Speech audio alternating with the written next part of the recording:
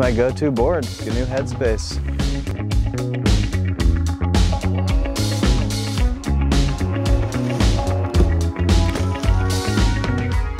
Yo, what's up? This is Forrest Bailey here to talk about the new GNU Headspace 21-22. Classic, same stuff that you're used to. We got the C3 camber. It is asymmetrical.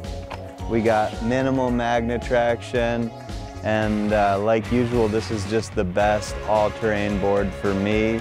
I ride it everywhere from in the city to the park to all mountain, wherever you really want. Also a great beginner's board, and just kind of a nice medium stiffness art that you'd expect.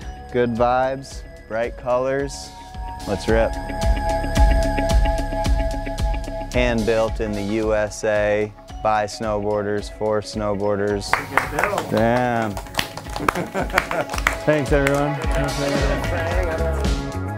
And at GNU, we make our own damn boards.